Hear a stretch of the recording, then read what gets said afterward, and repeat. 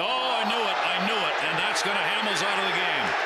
I knew that was coming, that he was going to throw at him. Tuiasosopo knew as well, and home plate umpire Hunter Wendelstedt threw him out of the game immediately, and here comes Buck Showalter.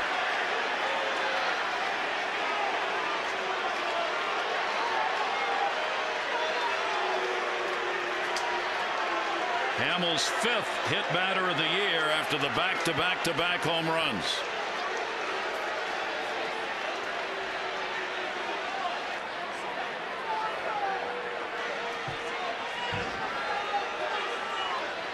Well, let's take a look at the pitch.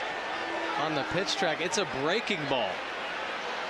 It's a slider that gets away from Jason Hammel. We've seen him lose some pitches to the arm side. That's why Jason Hammel's so upset, and that's why Tuiasosopo isn't that upset about it. I mean, you'd expect maybe a brush-back pitch, but this is a slider that he just lets go of too soon, catches him in the shoulder.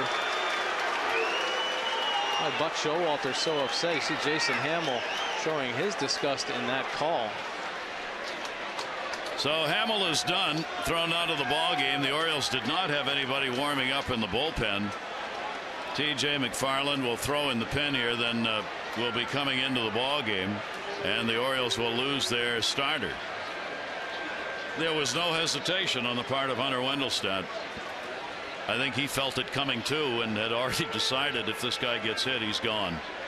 Yeah, he predetermined this call, and I think it's a terrible call because the Baltimore Orioles don't play that type of ball game, and Jason Hammel isn't that type of pitcher. This is a slider that gets away. You see Matt Wieters setting up down and away.